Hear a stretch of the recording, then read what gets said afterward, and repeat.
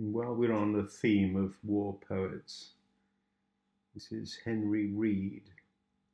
Today we have naming of parts. Today we have naming of parts. Yesterday we had daily cleaning, and tomorrow morning we shall have what to do after firing. But today we have naming of parts. Japonica glistens like coral in all the neighbouring gardens. And today we have naming of parts.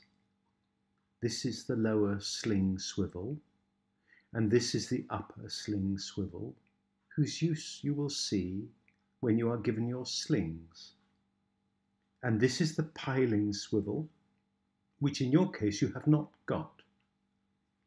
The branches hold in the gardens their silent, eloquent gestures, which in our case we have not got.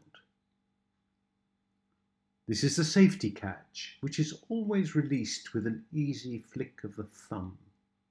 And please do not let me see anyone using his finger. You can do it quite easy if you have any strength in your thumb.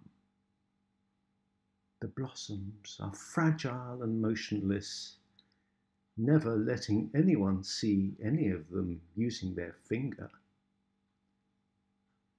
And this, you can see, is the bolt. The purpose of this is to open the breech. As you see, we can slide it rapidly backwards and forwards. We call this easing the spring.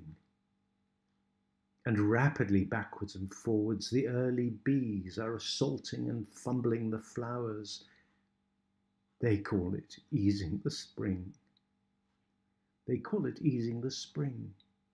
It is perfectly easy if you have any strength in your thumb, like the bolt and the breech and the cocking piece and the point of balance, which in our case we have not got, and the almond blossom silent in all of the gardens, and the bees going backwards and forwards.